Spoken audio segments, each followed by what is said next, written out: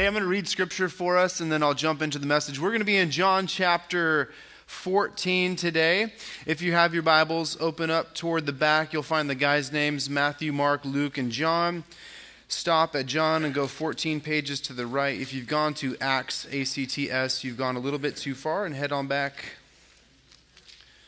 For all of the Bible experts who have already beaten everyone to the page, humility is a real Christian virtue, so...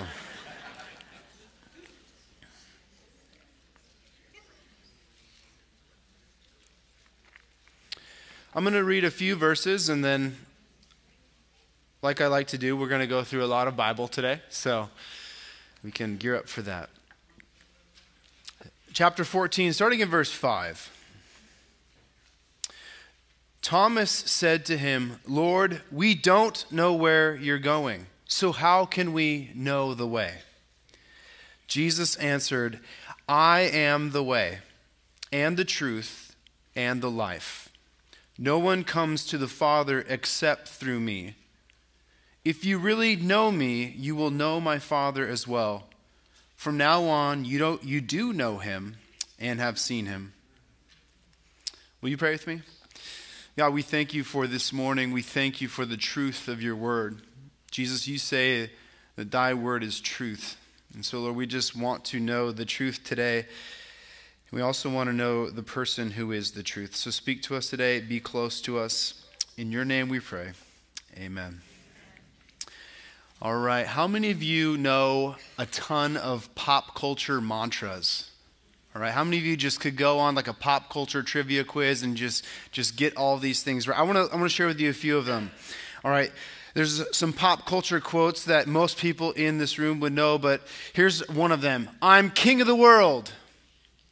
Maybe you don't know that, but if I'm standing on the edge of a huge ship and I put my arms out like this and I go, "I'm king of the world."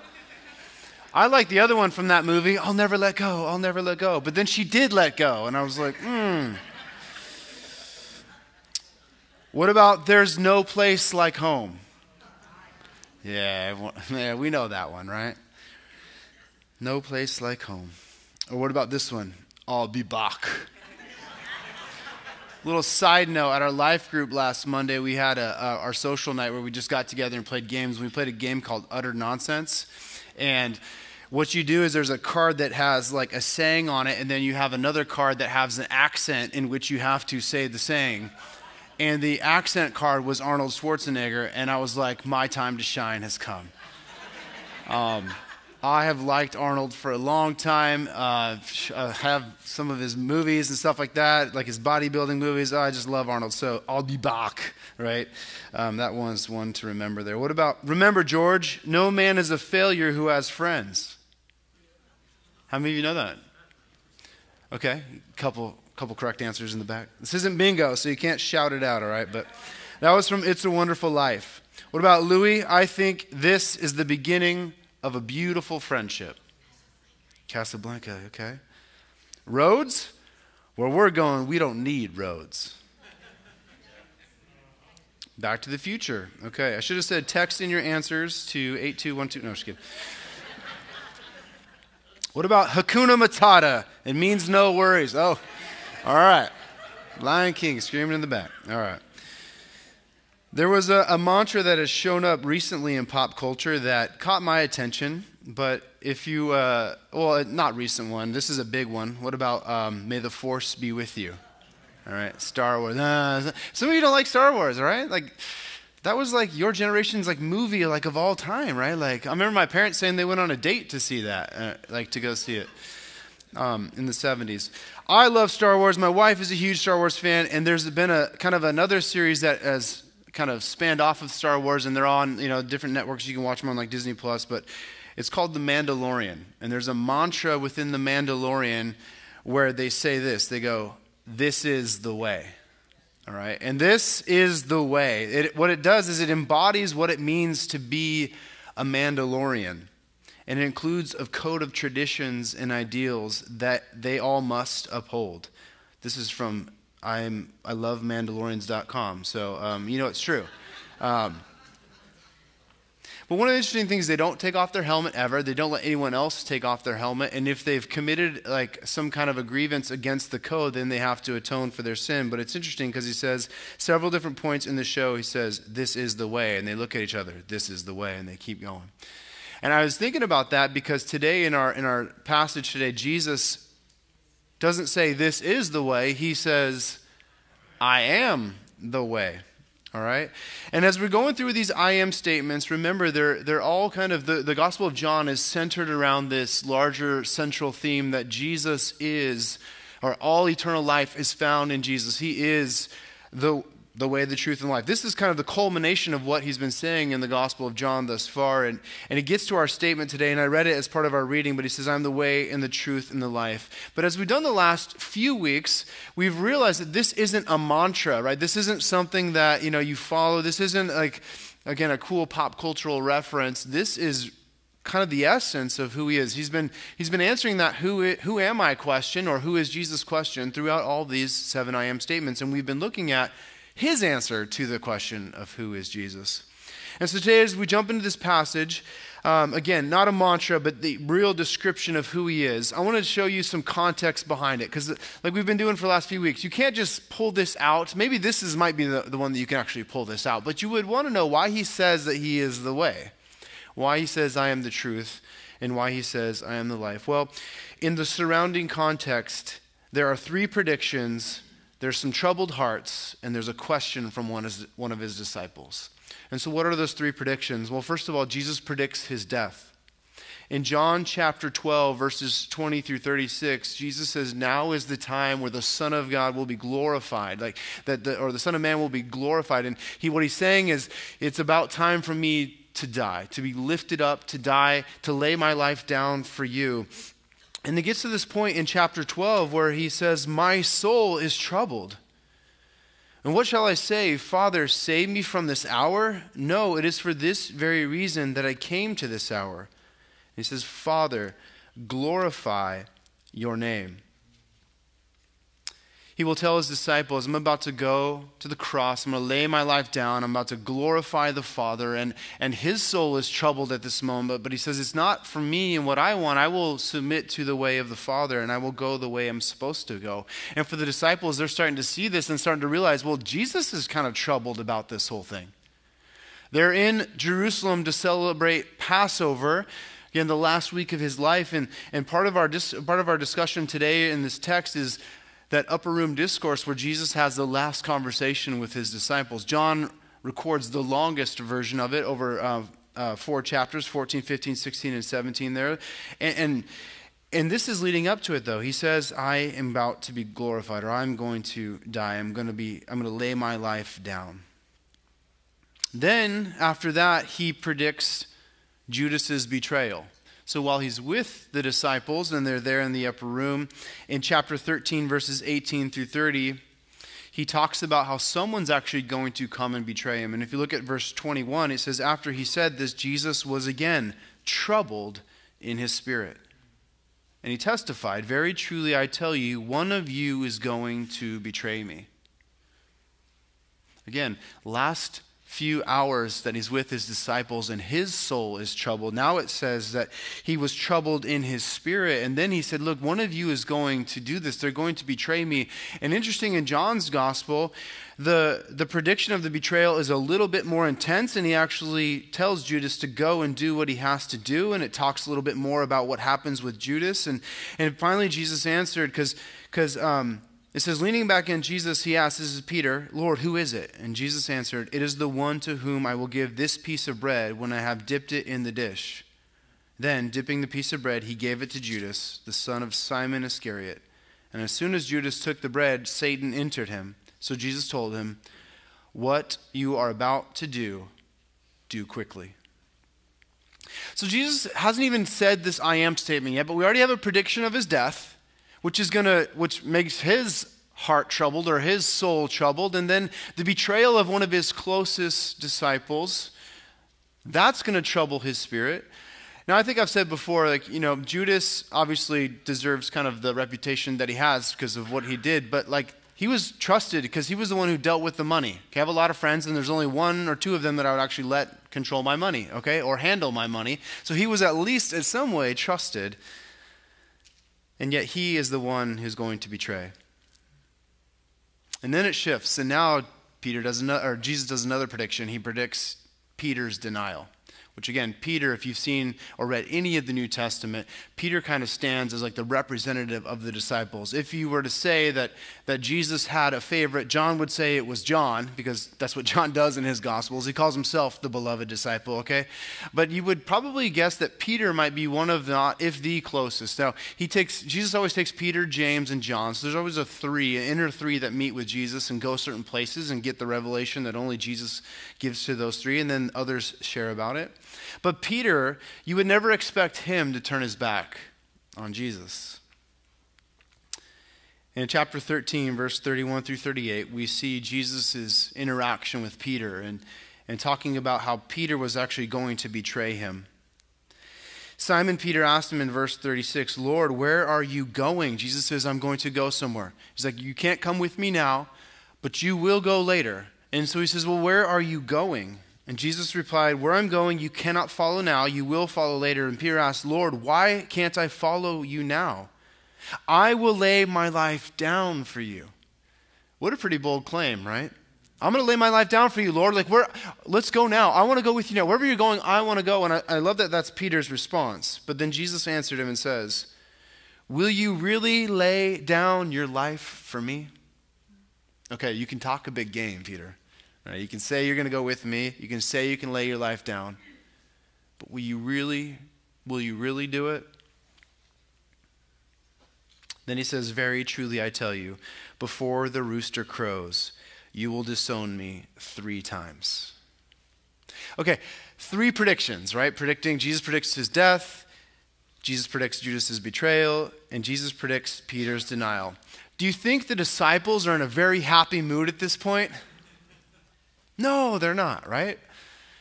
I mean, they know that they're going to Jerusalem and Passover's there, and they're supposed to be celebrating a meal of God's deliverance, God's great rescue from Egypt, God's deliverance from slavery in Egypt, and they're supposed to share this meal together, and it's supposed to be a time of celebration. This is the time when you celebrate all the amazing things God has done for God's people. And now Jesus is troubled. Then he's troubled again, and now Simon Peter is troubled. And all the disciples are going like, wait, we saw one of them leave. We know he's going to betray. We saw him go. Like, okay, what is going to happen? And so we get chapter 14, verse 1. "Don't let your hearts be troubled. Trust in God. Trust also in me. My Father's house has plenty of room. If that were not so, would I have told you that I'm going there to prepare a place for you? And if I go and prepare a place for you, I will come back and take you to be with me, that you also may be where I am. You know the way to the place where I am going." Okay, he says what to them? It's a command. He says, "Don't let your hearts be troubled." Now, he's not yelling at them. You could tell it's like in this setting, it's probably a gentle, like, hey, don't let your hearts be troubled. Why do you think he said that? Because their hearts were troubled, right? 3 predictions. Troubled Jesus in soul and spirit, and they're going like, okay, what is going on? He's like, hey, I don't want you to have your hearts in trouble. Like, don't let them be in trouble. Then he says a pretty profound statement. He addresses the troubled heart by saying what? He says, trust in God. Trust also in me. In fact, if you were to translate this from Greek, the New Testament was written in Greek. If you were to translate it from Greek to English, there are 8 different ways you can translate this based on like the kind of tense and the case of the words. And to save you boredom for 35 seconds, I'll just say they all are saying one thing. Trusting in God is trusting in Jesus. That's what he's trying to say. If you want to put all of your trust in God, but you also can put all of your faith, your trust in me. In fact, the word really isn't trust, it's believe in God. Believe also in me. It's that belief we talked about. You got to keep on believing. You got to keep on trusting. Full commitment to God. And he's saying that is full commitment to me. Trust in God, trust also to me. And then he offers them a promise. Right? He says, my Father's house has plenty of room. If it were not so, Like, why would I have told you I'm going there to prepare a place for you? Now, this can be like mistranslated and misinterpreted to like, I think the King James used the word mansions, and it doesn't really mean mansions. It means a dwelling place, and it says that there's already a house, so it's not like he's building these amazing mansions, with a nice quartz countertop and a backsplash in your kitchen with all the fine, Property Brothers type remodel stuff, okay? It's not that kind of prepare a place for you. In fact, how many times do we read the word Father's house in the Bible?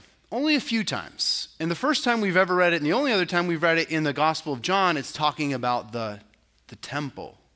The temple, right? My Father's house is supposed to be a house of prayer for the nations, but you have made it a den of robbers. So the Father's house, when it's used for the temple was supposed to be the place where heaven and earth met. That was the space where God invaded earth, heaven and earth met. And so Jesus, what he's doing is he's kind of hinting at this new city, this new place, this new world where God would meet with human beings and would be all and would be in all. And that's a very much like forward, second coming, new world, resurrection life type of phraseology right there. And they can trust Jesus because he's going to prepare that place. That's what he is doing from here till he returns, is preparing the place. And basically what he's saying is all are welcome in this renewed city, this renewed house, this new Father's house. I love how in the Revelation it doesn't talk about a temple because there's no need for a temple. Why? Because God is dwelling with his people in new heavens and new earth. There is no need for a temple because God is there. You don't need him to come and down and dwell. He's just going to be there. And Jesus is hinting at this. In other words, where I'm going so that you can come to, you will be welcome to be where I am. We're not supposed to get fixated on the houses and the mansions, and there's a bunch of different rooms that we can, it's meant to be that God has a place in eternity for everyone, and Jesus is making that. He is the way to get there. He is the way to be in that new heavens and new earth that is pictured in the New Testament. So all that leads up to what? Thomas's question. So he says, Lord, we don't know where we're going, so how can we know the way? How can we know the way? Now, if you guys know Greek, you'll notice that the word know changes a couple different times in here. If you don't know Greek, there's a little fact for you, okay? Thomas, when he says, Lord, we don't know where you are going, so how can we know the way? The word there is not the same word that Jesus says if you really know me, you will know my Father. It's a different no, all right? No, it's not the same no, all right? That was a bad joke, okay. The kind he uses there is something like seeing is believing. Like if we can see it, if we have the sight to see it, then we can perceive it. So if we haven't seen the way, how can we then know the way? Like we haven't seen it, how can we perceive the way? And so how does Jesus answer the question? Well, he does it with the I am statement. He goes, I am the way, the truth, and the life. No one comes to the Father except through me.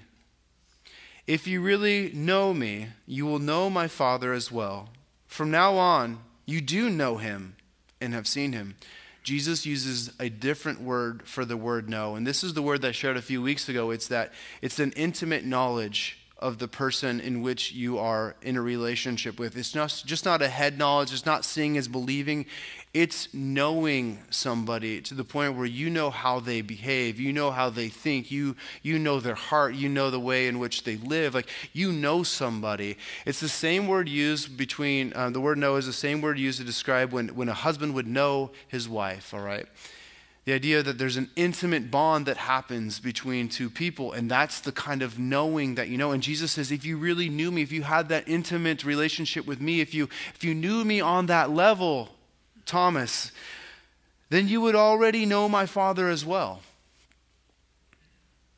And he goes, from now on you do know him, and you have seen him. He goes, Lord, show us the Father. Philip now responds, Lord, show us the Father, and that will be enough for us. Then again he says, don't you know me? Like Philip, I imagine he'd be, hey, Phil, right? Like shorten it a little bit. Phil, come on, don't you know me? Like we've been spending time. This is 3 years in the making.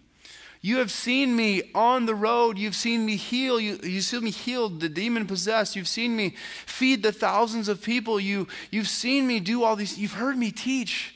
Don't you know me by now? Even after I've been among you such a long time, anyone who has seen me has seen the Father. How can you say, 'Show us the Father'? Don't you believe that I am in the Father and that the Father is in me? The words I say to you, I do not speak on my own authority. Rather, it is the Father living in me who is doing his work. Believe me when I say that I am in the Father and the Father is in me. Or at least believe on the evidence of the works themselves. Like if you've spent any time with me, Philip and Thomas, if you've spent any time with me, everything I've done, everything I've said, the way in which I've lived, I've been trying to show you the Father over and over again. Don't you know me by now? If you did, you would know that the Father is in, like he's trying to say, like, look, I'm doing the things of the Father. Like the life of God is in me right now. Like I'm trying to show you that. And so he says, I am the way, I am the truth, and I am the life. So Jesus is the way to God. The way is referring here not a path, not a street on a map, not a journey, but it is a course of behavior. In other words, Jesus is saying, like, I'm the way to the Father because you can see everything that I've done up to this point. We're in chapter 14, so chapters 1 through 13, everything I've done is to try to show you the Father, show you that I am the way. This is my course of behavior. Again, he doesn't show us a way to God. He shows us, or not, he doesn't show us a way. He is the way to God. Everything he has done is the way to God. His very person is the way to God. And he's trying to tell him, come on, we've been together. Like, haven't you known me yet? Like, don't you know? Not just a seeing, but don't you know? He also says that he is the truth. And I think this means he's saying, I am the truth of God. If you look this up in its context, it means the content of what is true. In other words, all of reality rests in Jesus. All of the things that are true, everything that could and would be true is in Jesus. He is the truth. Again, he doesn't exhibit a truth about God or a path to God or a way to view reality. He is the truth. Mind-blowing in and of itself. He is the truth. Again, it's not a teaching. It's not a philosophy. It's not an ideology. Truth is a person. Truth is a person. Then he says, Jesus is the life. Like he is the life of God. That word in its context means the transcendent life of God, the eternal life that only comes from God, only possible in and through God. And Jesus says, I am the life. Again, in a world that is going to end in death, we all wake up to die. He says, I am the life that you've always wanted, the life that will sustain you for all eternity. That is who I am. Again, he doesn't testify to the life of God. He is the life and light of God. That's what John has been saying. In the very first chapter, he opened up with that. He's been saying that all along, right? I am the light of the world. And he's saying, in me there is life. I am the life of God. Again, Thomas says seeing is knowing, and Jesus says you have to have an intimate knowledge of me, intimate knowing. So when you know Jesus, you know the way. When you know Jesus, you know the truth. And when you know Jesus, you know the life that only belongs to God, that only comes from God, that extends out to give us eternal life from God. Why? Because he says the Father and I are one. Not like a husband and wife are married and become one. No, like they are one in ontology. Okay, I'm going to use a big word for the day. I can be smart every once in a while, okay? Ontology, being. They are in one being. Two persons, and then the Holy Spirit would be the third persons, but one being. They're in relationship, but they are one in being. And he's saying the Father and I, we are one. In other words, if you want to see God, you look to Jesus. And when you look to Jesus, you see God. And when you look to God, you see Jesus. He said that's what he's trying to say. Like, I am the way, I'm the truth, I'm the life. It's all about me, and it all has been about me. Amen. In other words, he's saying everything I've done proves that he is in the Father, and the Father is in him. And he says, my works have displayed that. Everything I've done, all the miracles, all the teaching, all the healings, we're just on the edge of him raising Lazarus from the dead. And I switched that around on purpose to talk about that on Easter, just to kind of match a theme going on there. Okay, so we'll get to that a little bit later. But this is right after that happened. And so for him to say, oh, I'm the life, like you saw what happened to Lazarus, like I am the life. If you would have known me, you would have known that the Father is already in me. Well, that's our text today. So let's talk about 3 ways to respond to the way. All right, because he is the way. We should start saying that. Instead of this is the way, like the Mandalorians, we go, he is the way. Now, Jesus Revolution, not to like oversight that movie, but they used to say one way, right? Put up the finger, right? Like the way. I don't know. That's bad. But anyway, no more mantras. Here's the first way to respond to the way. We have to trust in Jesus as the remedy for a troubled heart. I mean, that's, I think, the clearest point from this story right up front from this passage is all of the predictions of the death, all the predictions of the betrayal and the denial, all of this gloom that's happening on this night, right? That is the thing that's going on, is they are troubled. And what does he do? He answers their troubled hearts by saying to trust in God and trust in me. And then he will say what he's about to do. And then he says, I am and the Father, we're one. So trust in me. And that's what we have to do to respond to Jesus from this passage, is put our trust in him as the remedy for troubled hearts. Kent Hughes, he's a commentator, he suggests this surprisingly true description of our times. He calls this the cardiac age. Troubled hearts are everywhere. Can we agree on something like that? In case you don't believe me, let's talk about some troubled hearts that we have today. How many of us are dealing with family relationships that are divided and broken and hurting? And it causes our hearts to be troubled. How many of us like worry at night about the relationships that have been broken and that are like at this point what we think is beyond repair? We were talking in our sermon prep group, and it was brought up that growing old can trouble our hearts. Changes in body, right? Going to the doctors more often. How many of us get troubled when we think about the things that are out ahead of us? Different surgeries we have planned, or different ways in which we can't experience the world the same way, and so our hearts begin to be troubled. Can go a little bit more political. Look at the economy, right? Inflation. All right, I don't know how many others, but my taxes went up a lot this last year, all right? Inflation's gone up. It's harder to buy like a dozen pack of eggs these days. And what we start thinking, well, if all the prices go up, do I have enough money to survive? Do I have enough to make it, right? And so we start getting troubled and we start worrying, we start dwelling on these things. What about wars and rumors of wars? I mean, that's like a biblical term, a way to think about it, but all the different uprisings that are happening, and what if Russia takes a little bit more action, and what if they start firing off the nuclear weapons, right? And so now we get like, shelters in our house, and some of you like get really intense with that and have enough food for 20 years, and I'm going to come over to your house when eggs go up again, or gas prices, right? The supply chain issues, all these can do what? They can trouble our hearts. What about the loss of loved ones?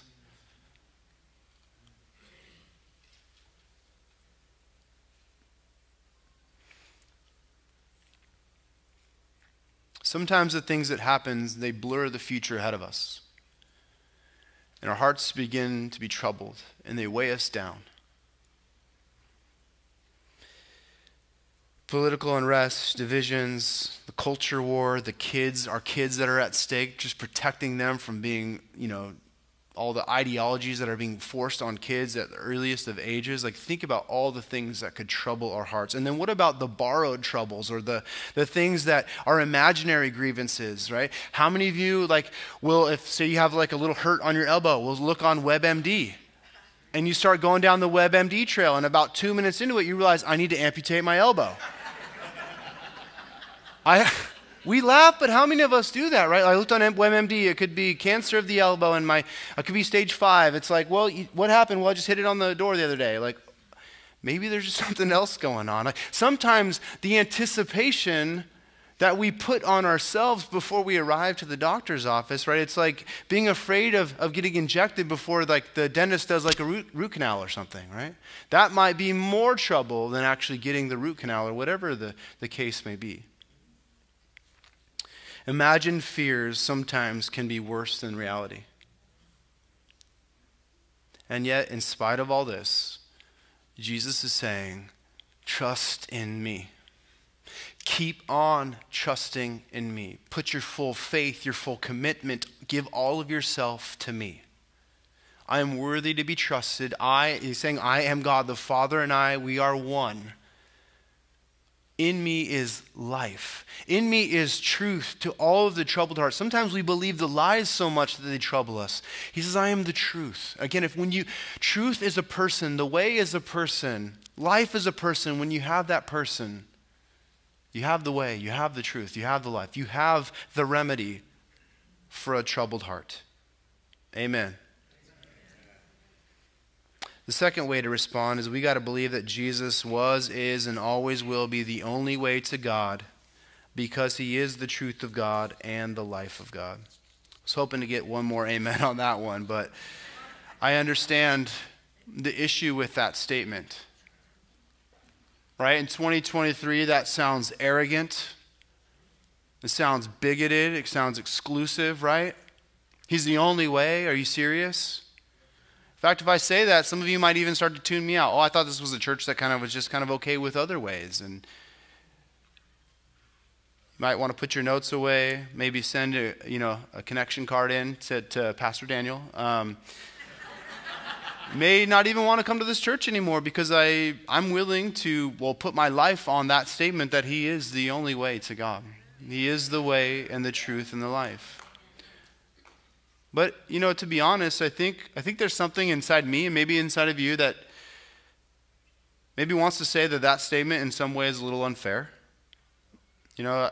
Sometimes I think, maybe people should be able to go to whatever temple or whatever religion, call God whatever name they make up, as long as they do it with a genuine heart. Sometimes I think, man, I wish that was true. I wish there was a way in which good people could make it to the renewed cosmos that John talks about or hints at here.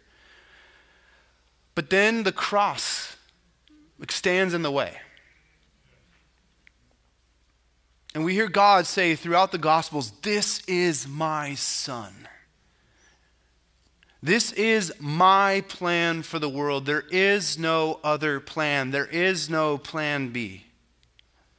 Jesus himself, I am the way, I am the truth, I am the life. No one comes to the Father except through me.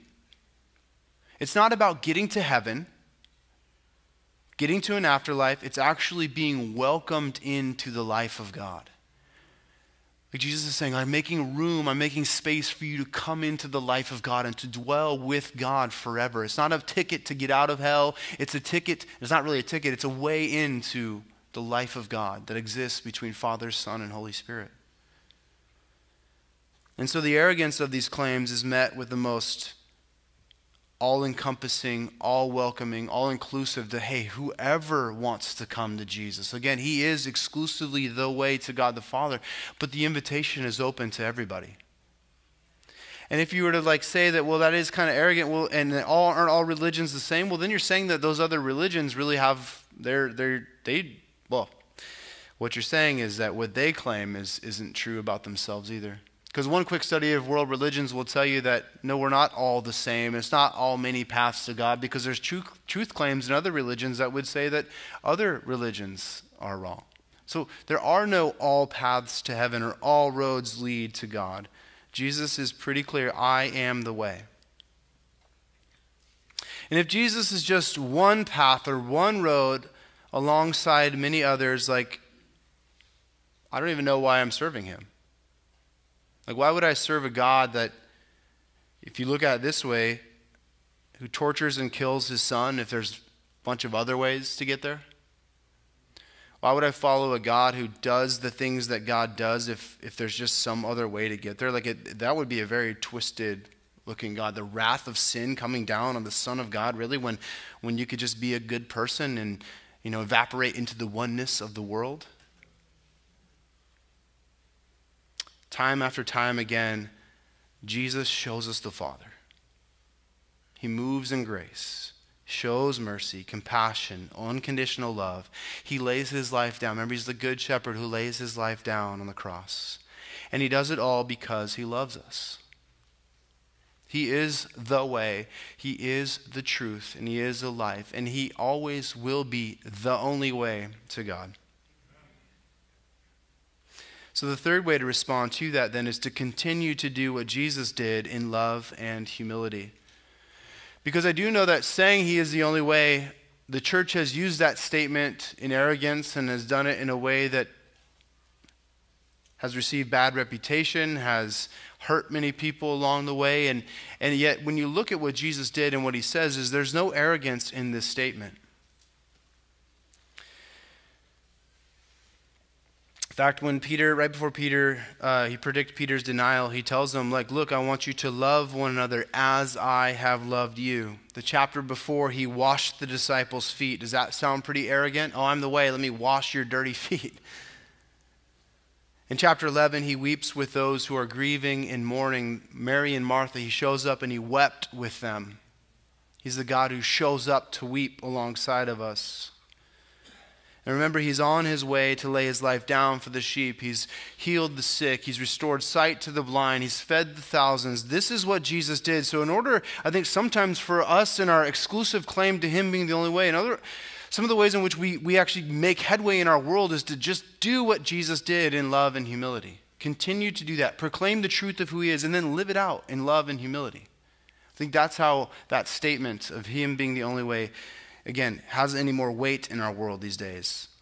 I think the world's watching, waiting to see. And if we show up with love and humility and just do what Jesus did, preach the truth, and then care for those who need to be cared for, I think the world would start to take notice and might realize, you know what, maybe he is the truth, the way, the truth, and the life. Because when you look at this is not just one claim, like in our modern world, against all the other claims that are out there. He either is the way or he's not.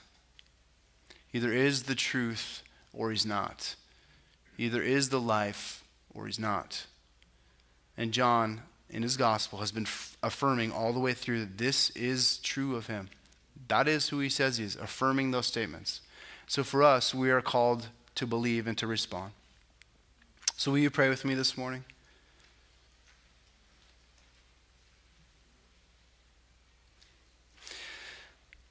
God, I know a lot of us are in here today with troubled hearts.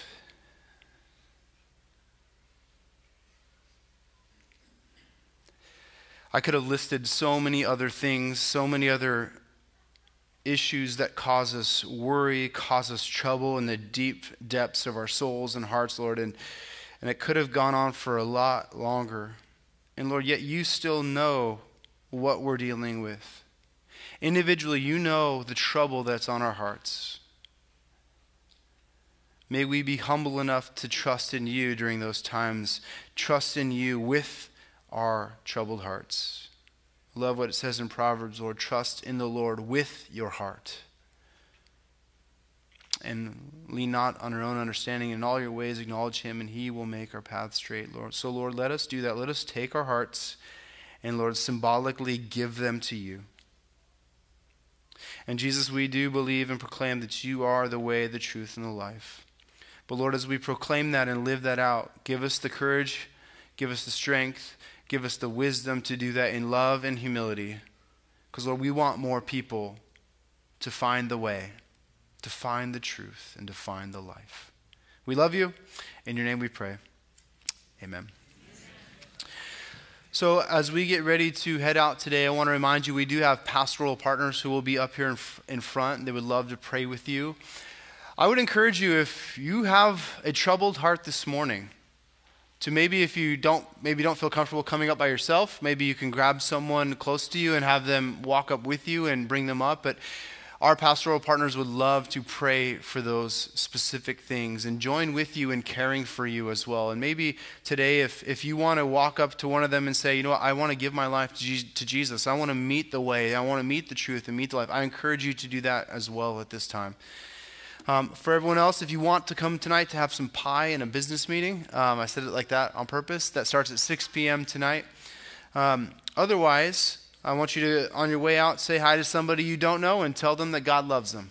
We'll see you guys next week.